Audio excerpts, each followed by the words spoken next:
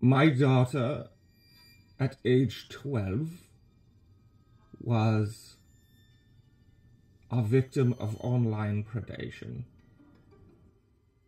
I can't understand why we don't have verification on all social media. It blows my mind.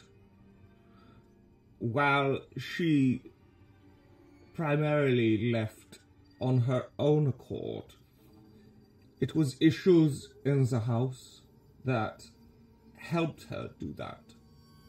So it starts in the house.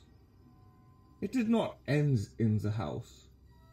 It began online.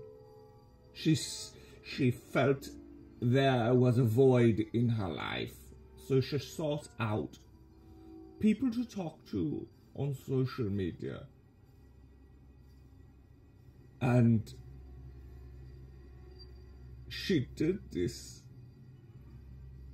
because she felt she couldn't connect with her mother and I.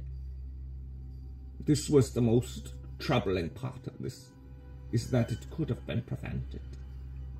But she went on Instagram and she was able to set up an account in minutes for free, because Instagram does not have the ability to stop this. A 26-year-old man raped her. Even though she felt like she was a willing participant, she had been groomed. She had been groomed on Instagram. A 26-year-old man now is out on bail facing charges because my 12-year-old daughter could not talk to me because she didn't feel like she could talk to me about her issues.